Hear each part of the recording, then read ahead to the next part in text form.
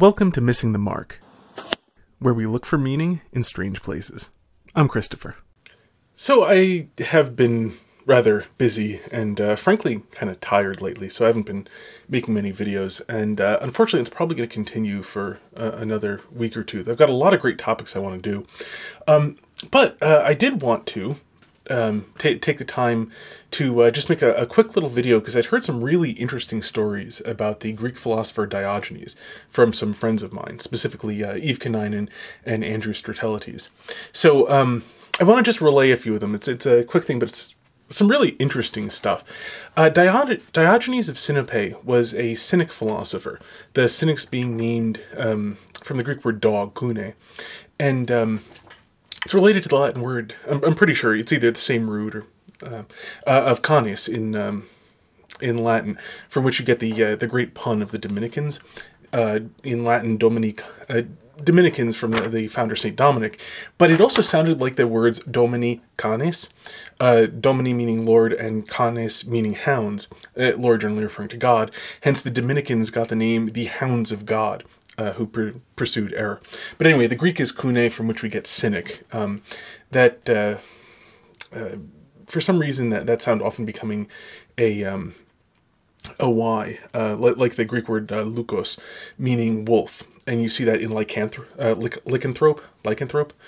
however you want to pronounce it, that the lukos in the first meaning literally wolf man, anthropos meaning man or human being, it's the sex neutral one, and lukos meaning wolf. Which makes people trying to use lycanthrope as a generic term and werewolf as one specific type of shapeshifter kind of amusing. Really, if you're going to do that, you should use the term shapeshifter. And, because lycanthrope is just the Greek version of the werewolf being man, ver, which I think comes from the Latin vir, I'm not sure. But in the Old English, ver meaning man, and wolf meaning, well, wolf. Anyway, that huge digression aside, Diogenes was a Cynic, and they were called dog. At least Diogenes was famed for being extremely ascetic.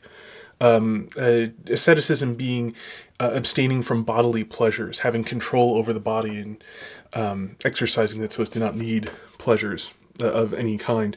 So, now, I'm using notes my friend Eve Canine wrote up.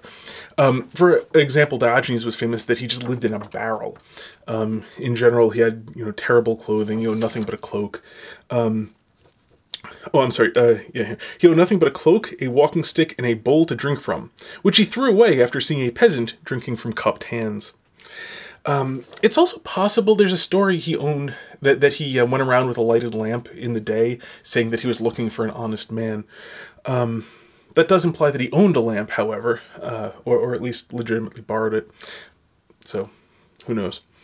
Anyway, he and, as my friend Eve states, Diogenes and Plato were what you might loosely call frenemies. That Plato respected Diogenes as a philosopher, though thought his extreme asceticism was fairly insane, in the more metaphorical sense. Whereas Diogenes sort of made it almost like a life goal to torture Plato. So she gives the famous example. Plato was talking to a class of beginning students through logical exercises, and he had defined a human being as a featherless biped. Diogenes hurled a live, plucked chicken through the window, yelling, "Here's Plato's human being." Plato, unperturbed, made a further distinction and added a featherless biped with flat nails. There's another great story about when Plato was going to embark on a journey to Syracuse, which didn't work out very well. He found Diogenes at the docks washing imported lettuce, which was a very unskilled, menial job.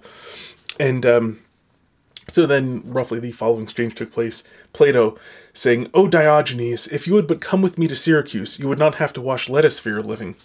And Diogenes responding, "O Plato, if you would but wash lettuce for your living, you would not have to go to Syracuse to wash the feet of a tyrant."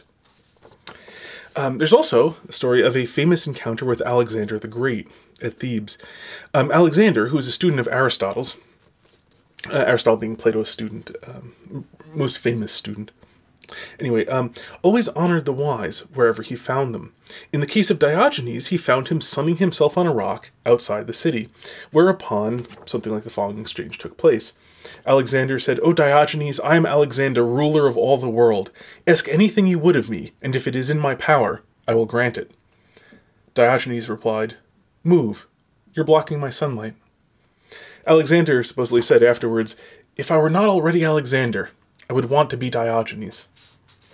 Alexander the Great, there's some great stories about him too, being very impressed with himself. Legitimately so, I mean, given his accomplishments.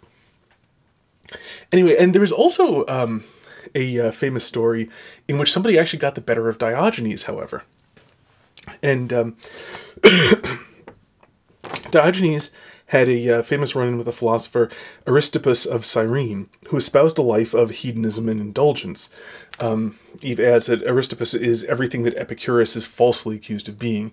That is, Aristippus actually held that bodily pleasure, physical pleasure, is the thing that you should most pursue. They should pursue it to the exclusion of all else, and so on. The two happened to meet in one of Athens' public bathhouses, presumably on the day of Diogenes' annual bath, and found themselves alone.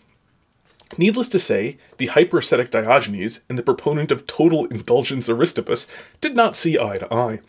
On this occasion, Aristippus was the first to leave, and there were only two garments, because there were only two people: Aristippus's fancy, expensive silk robes, and Diogenes' tattered, filthy rags. So, for some reason, Aristippus went and took Diogenes' tattered, filthy rags. Diogenes, finding that he had nothing to wear but Aristippus's rich, fine, beautiful silk robes, stalked out of the bathhouse naked. Whereupon Aristippus, who had been waiting for him, said, "Behold, Diogenes is more vain than I am." That last one I especially love. There's something very, very subtle about it, because it's quite true that, in fact, there's an element of pride and even vanity possible in asceticism, and it's also fascinating to be that this observation is in the mouth of the proponent of total indulgence, who nonetheless, having such a frankly stupid philosophy, not Aristippus, just the philosophy of total indulgence is fairly stupid. It's interesting to find that in the mouth of a man who at least is somewhat clever. So anyway, I really enjoyed those stories. I hope you do too. And until next time, may you hit everything you aim at.